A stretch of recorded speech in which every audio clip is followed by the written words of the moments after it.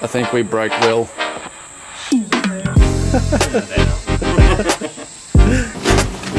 G'day! In this exciting episode we're going to be mixing concrete and pouring footings. So the first thing that we had to do was just clean up the site.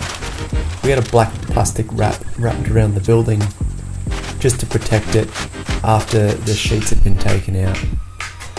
So we're just making some profile hurdles here for our string lines.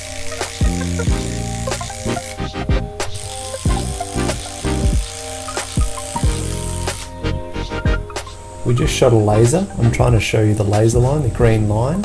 So that laser line was shot around the entire perimeter. And that was the height that we're working to for the top of the steel posts.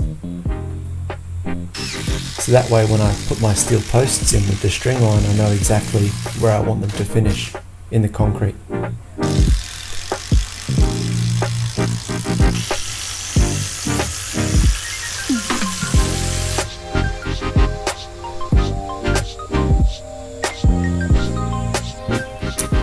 And I'm just driving a little nail here, and that nail is exactly where I want the string line to be.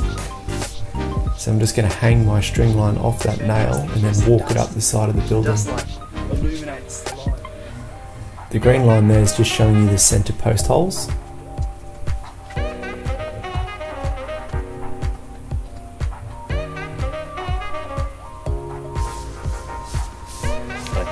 So this is us just preparing our steel posts that are going to be put underground, into the concrete. So you need to paint it with a black bituminous paint. So that's what we're doing here, just painting it on directly. We did go by the recommended bitumen watering down, but it didn't work as well, so we decided to just paint the material straight from the bucket, and that came out much smoother and much nicer. Gave a thicker coat too, which we think might actually give it better protection.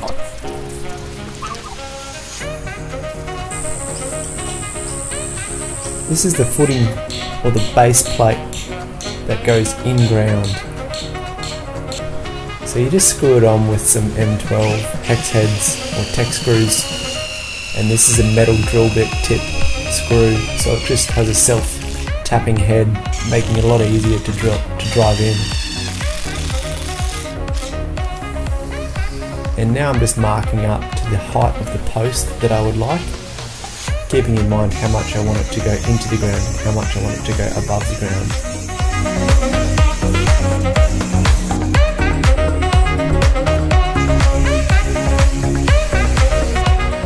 So I just mark the posts and then just cut them off with my angle grinder with a cut-off wheel. I don't know if anyone else has been using Makita cut-off wheels lately, but they seem to be wearing out much quicker than what they used to. I'm not sure if they've changed their composition or something, but if you guys know, let me know in the comments section. I'm interested to know. Unfortunately, we had some pretty tight access, so I had to shovel in all the concrete by hand into the back of the room. And Will just stood directly in front of the camera there. I was trying to show you how I mix up concrete, but Will just got in the way.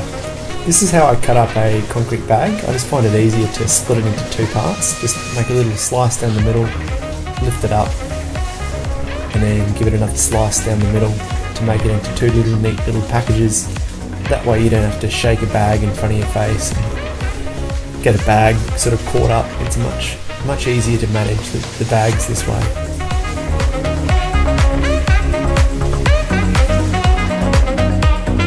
And Will is just marking up the points where we want the ground level to be. You can see in the foreground there's a little timber piece of mounting plate to the other side of the steel post. So that allows us to sit the post flush to the ground, and it supports it, so we can make sure it's square and level so it doesn't jiggle or move at all. And that's just a little post level, so I can check that I'm level and plumb all the way around. Yeah. Mate, working hard. do is get dirty and stand by something and it looks like you're doing something. Yeah, pretty much.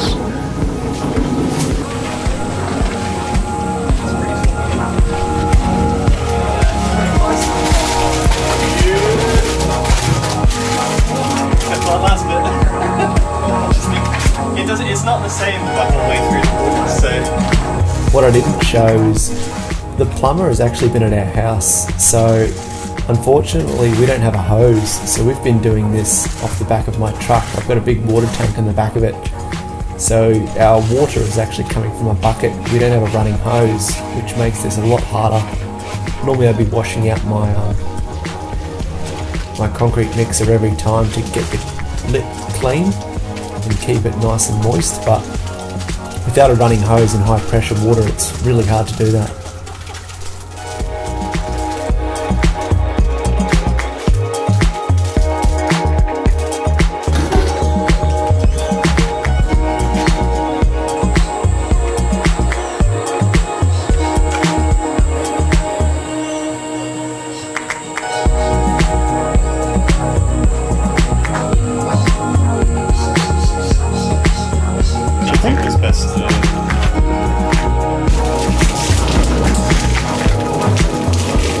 Pushing it down just nice and slowly, keeping it plumb and square the whole way through, because once it gets to the bottom, once you're 1.2 metres into that concrete, it's very hard to try and readjust it.